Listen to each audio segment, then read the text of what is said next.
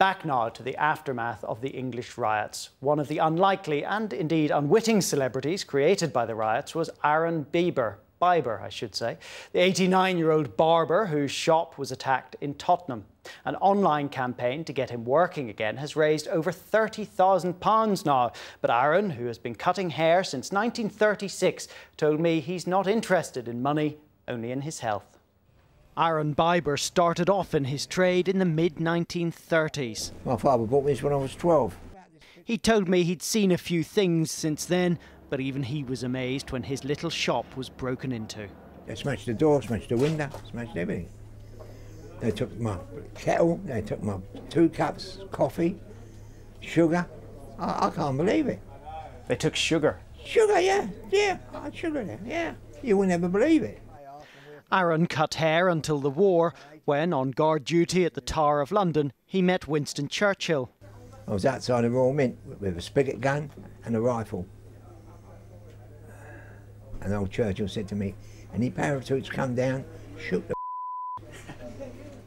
So the people who attacked his shop got off lightly. So what do you think of the people who did this? What do you think? If I was in the army, I'd have put a bayonet through them. I wouldn't mess about. If you could talk to them, what would you say? You can't talk to them people. I'm sorry to tell you. They've got no idea of how they've been brought up. I was brought up the right way. To be good to people and say, madam, sir. Years ago, in the barbershop, we used to call everybody sir. And you can't talk to them. It's lack of respect, is that the problem? Not lack of respect, they're criminals. They are criminals, I'm telling you. Why do you think these people who went on the rampage over the weekend, why do you think they did it? Who do you blame? They don't want to go to work. I've been working all my life, since I've been a little boy. I've always worked, I love work. My father used to say, if you go to work, Arbeit macht das Leben süß. You know what that means?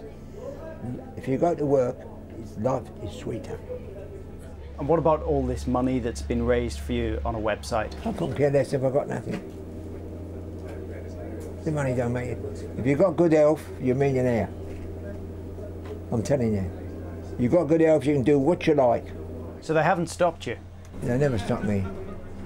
They never stopped me. I'll tell you that.